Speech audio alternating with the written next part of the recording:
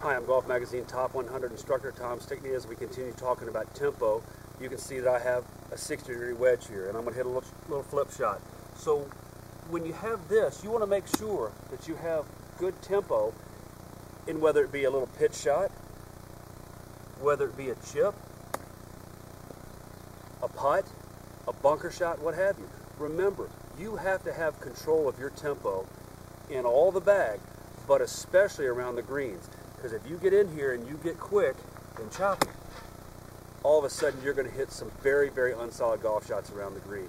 And if you do that, you're going to be in trouble. So remember, in your short game, you have to find your tempo just like you have your long game, and you have to make sure that those tempo feels in the short game perpetuate through chipping, pitching, bunkers, and even putting.